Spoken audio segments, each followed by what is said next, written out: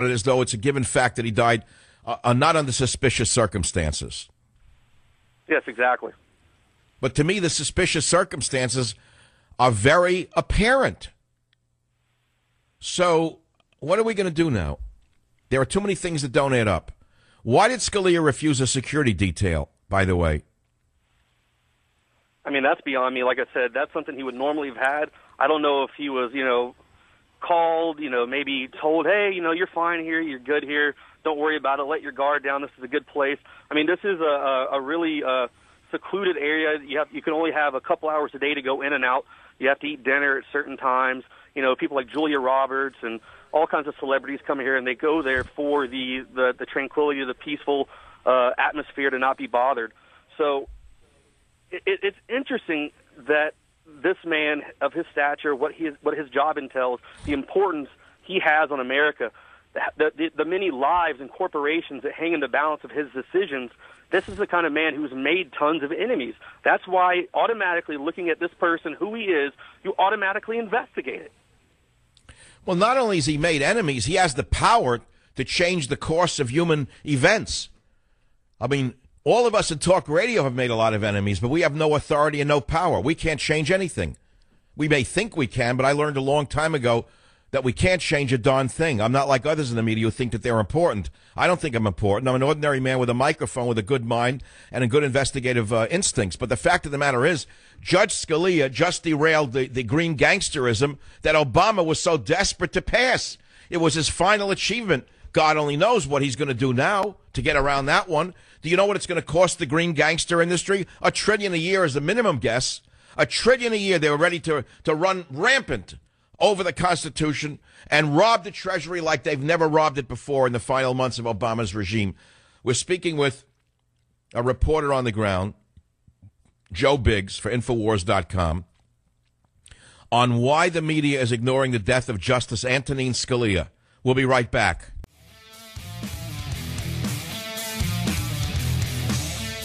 So that is our little arrangement, see? A real sweet setup. And all the help we need from Listen, you knock somebody off, I don't care who it is. There won't be any little arrangement. Hold on. Not with Hank Quinlan. Message for you. Yeah. Vargas can't hurt me. All right, it's A Touch of Evil, Orson Welles. Great movie. You have to understand what I'm trying to do here, and I think you don't. Now, there's another element to this, which we're going to talk about in the next 2 hours, maybe for the next 2 months. I may only do this for 2 straight months until one Republican stands up and demands an investigation. Maybe I'll do it for 2 straight months. Maybe not. Now, what if there's another side of the story? Remember The Godfather? Sorry to go back to fiction. Senator? Well, I don't remember anything. We play this game all the time. Senator, don't worry, my friend Frito owns this place. No one knows about this but us. What if the circumstances of the justice's death was somewhat embarrassing, and the entire sweeping it under the rug is to protect his stellar reputation? Could that explain why the family requested no autopsy, and why it took a half a day for the news to leak out? Am I allowed to ask the question? Are we living in a free republic, or are we living in some kind of distorted reality of a bad totalitarian nightmare? Join the Savage Nation. Call now, 855-400-SAVAGE, 855-400-7282. Savage.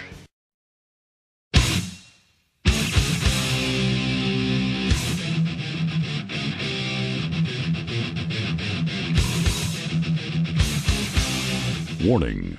The Savage Nation contains adult language, adult content, psychological nudity. Listener discretion is advised.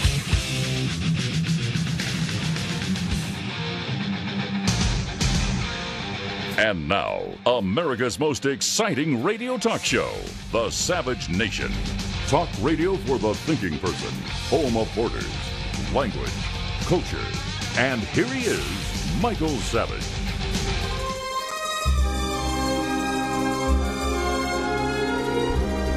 Senator, I don't remember anything. We played this game many times. Senator, my brother Frito owns this place. We're in the middle of the desert. Welcome to the Savage Nation. I'm relying upon the allegory of film to try to get through to the mass mind. The mass mind is as smart as a mushroom.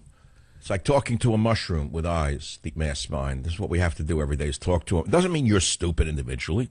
It means the mass mind is a blob. The mass mind doesn't know anything. The mass mind is so overwhelmed by the lowest level of humanity on a daily basis that they can't even hear reality when it hits them in the eye anymore. Flooded by the garbage of our society, the filth, the sewer pipe. The sewer pipe of Hollywood has so polluted the average mind that when reality hits them in the face, they think it's fiction and they dismiss it. Having given you the prelude, I'll go on with the show. Was Scalia murdered? I don't know. That's all we're asking. The show is talk radio for the thinking person. Thinking people are asking the question. It's that simple. All we're asking for is an investigation.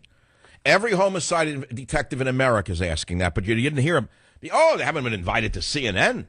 No. Only the stooges who say it was a natural death are invited on CNN, MSNBC, Fox News, ABC, CBS, NBC. Maybe RT will give a question on this. Maybe Russian television will say, this is something we should cover because this is something we're familiar with. We know about polonium sushi.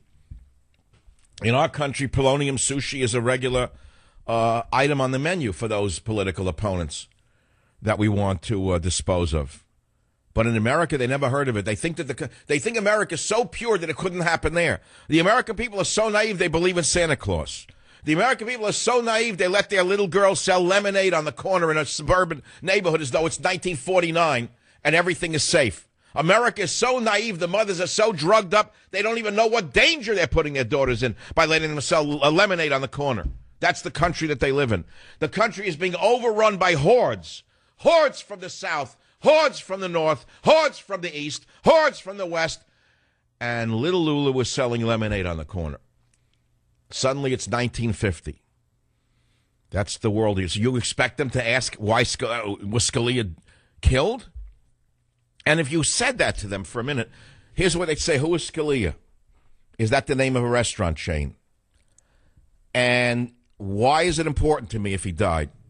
And number three, even if someone murdered him, so what? What do I care? What does it matter to me? You don't know. You have no idea. The average thinking person has no idea what this country is composed of. None whatsoever. Razor-thin savior of the conservative or traditional ways in America, found dead under suspicious circumstances, and nobody is asking why. Why was he immediately this? Why was there no autopsy? Why were his bodily fluids thrown into the river? Why did they shop it to some moron Judge Cinderella whatever, who couldn't even say the word myocardial infarction? She couldn't say the word! She's the authority. She was 100 miles away. You got to listen to the clip. Listen to the judge, Cinderella Guevara, on declaring Scalia dead without an autopsy. Listen to 01. One of the things that I did ask the sheriff and the marshal that was there if there were any signs of foul play, and they said absolutely not. And then at that time, I still wanted to be careful, and that's why I asked if the physician would call me. His heart did stop. On the death certificate, it'll say myocardial infarction. Myocardial infarction. To her, it's the same thing. Myocardial infarction. Would be the same as myocardial infarction. What's the difference? Well, in fact, in America today, she'd probably be given a White House invitation for saying it the wrong way. It'd be considered some kind of oppressive society that insists upon correct pronunciation. But look, I raised something else, which is, and this is an embarrassing one, and I know the conservatives don't want to hear it, but since it's a show that has to be fair to the subject matter, and since we're being cynical and questioning and skeptical, not cynical. A cynic wouldn't even ask the question. A skeptic would. One of my listeners writes, is it possible the circumstances of his death are somewhat embarrassing, and the cover-up is an effort to protect his stellar reputation? That might explain why it took half a day to get the news out and why the family requested no autopsy. That's sent to us by Terry Crews, not Cruz, not related to the candidate who says nothing. Where is Ted Cruz on this? Ted Cruz said nothing on this. Well, he's the savior of the republic. He said nothing. Zero. Now, what else can we talk about? Pillow was between his head and the headboard. Now, first it was on his head, now it was behind his head, it was before the head. I didn't mean it was on his head. I meant it was near his head. I didn't mean it was on top of his face. I meant it was close to his face. I meant the headboard and the pillow was similar to what I was saying with regard to the pillow. I didn't mean that, even though I got an award from the president, even though I give money to the Democrats. I didn't mean there was a pillow over his face. I meant there was a pillow near his face that was over the backboard in front of the headboard. And that's why I said it the way I did, because in Texas, as you know, we're just a bunch of dumb geeks, and we don't know anything from anything, so don't take anything we say seriously. And there is no toxicological report because no one in this area of Texas knows what the word toxicology means. That's it. We drink toxic water down here because we're as tough as rattlesnakes. And if you think we can't drink toxic water in this part of Texas, then, boy, you belong in San Francisco. That's all I can say to you. Go get yourself a cappuccino. Get yourself a cappuccino, because down here we drink coffee, black coffee. We don't drink no cappuccinos. You want to talk about this? Barney, KBET, you're in Las Vegas, I assume? Yes, we're from Las Vegas. What we have here is a cover-up of a suicide. Don't you think the family would have really carried on to the end of the earth if they didn't know what was going on? They don't want no investigation. This was a suicide, plain and simple. Take the pills, you lie down, you fold your hands. All right, so let's say your theory of suicide has validity, which I doubt. It still would require an autopsy and investigation. Do you understand that, Barney?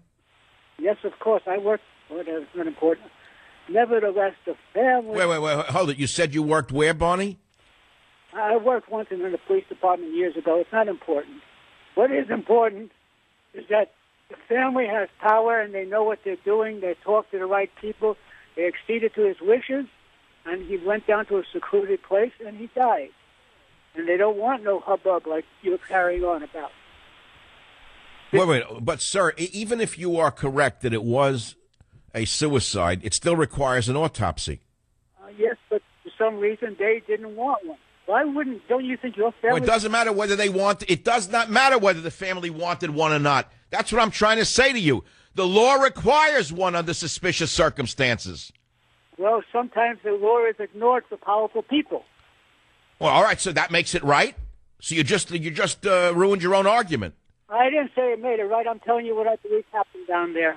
But you also said I have no right to even ask the question. I'm embarrassing the family. I didn't say that. I'm saying that the family acceded to his wishes. He went to a nice secluded area, laid down there after he took some pills, and died. He probably had some very serious illness. Maybe his mind was going to be tampered with soon. He didn't want this to happen, and he ended it. All right, let's say you have a valid point. It still requires an autopsy and an investigation. Obviously, that's superfluous now. No, it's not superfluous. They do investigations after a person's been buried.